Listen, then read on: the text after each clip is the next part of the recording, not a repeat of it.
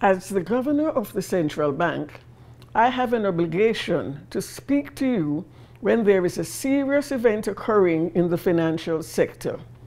Today, 12th April, the Prime Minister, as the Minister of Finance, on the recommendation of the Central Bank of Belize, revoked the unrestricted A-class international banking license of Atlantic International Bank. This revocation is in accordance with Sections 25 and 27(1) of the International Banking Act, Chapter 267, Revised Edition 2011 of the Substantive Laws of Belize.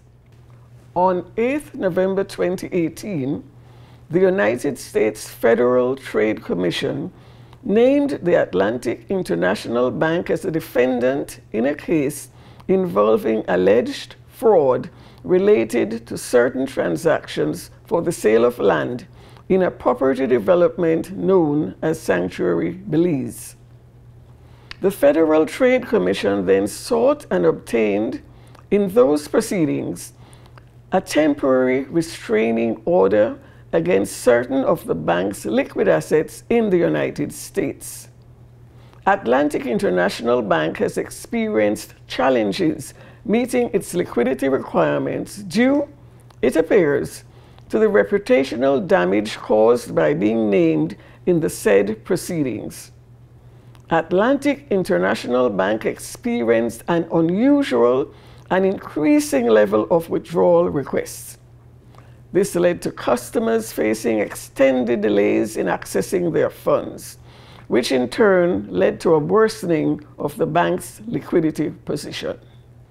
In response to the said challenges, the central bank placed Atlantic International Bank under enhanced supervision on 13th November 2018 and subsequently issued 2 sets of remedial actions aimed at preserving the bank's capital. The central bank closely monitored the execution of these actions through increased reporting requirements and continuous dialogue. A series of actions unfolded in the week of 25th March. The Board of Directors of Atlantic International Bank informed the central bank of a worsening liquidity position and the resignation of its Chief Executive Officer, Mr. Ricardo Pelayo. Further, the bank, through its Board of Directors, expressed the view that central bank's intervention was required. To safeguard the interests of depositors, customers, and other stakeholders, the central bank immediately escalated its oversight regime and undertook a special on-site examination to assess Atlantic International Bank's financial position. The assessment revealed that Atlantic International Bank's liquidity position continued to worsen.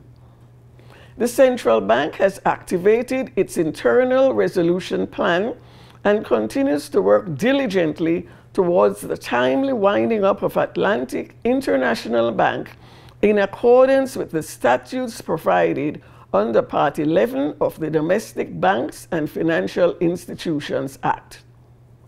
The central bank has appointed a liquidator, Mr. Julian Murillo. He will have full power and authority over the operations of Atlantic International Bank as prescribed under the laws of Belize.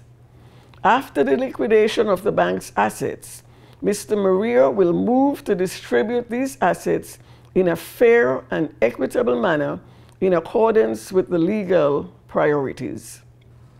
This is the second bank in the international banking sector to have its license revoked in the last 10 months.